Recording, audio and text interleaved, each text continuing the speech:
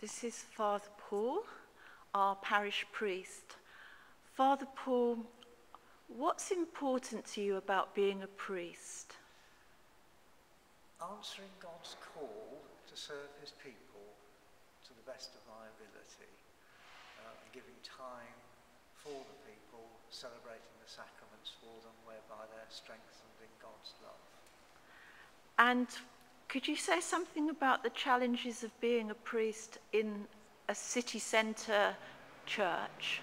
Well, city centre church is very different to the church you'll find in the country, in that in the city centre, of course, you haven't got necessarily a static community.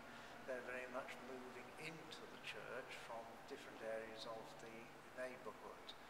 And the city itself produces its variety of people that come through the doors.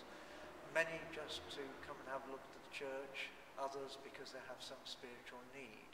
But you don't necessarily get a long contact with those sort of people. You're very much ministering to them on a single basis, single visit basis.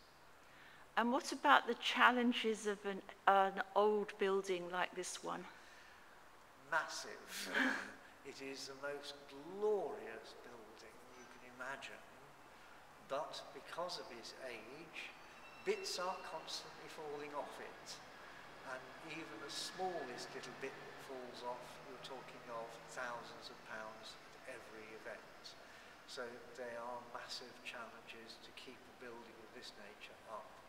But it is such a wonderful building, we have such a responsibility to do the best for it.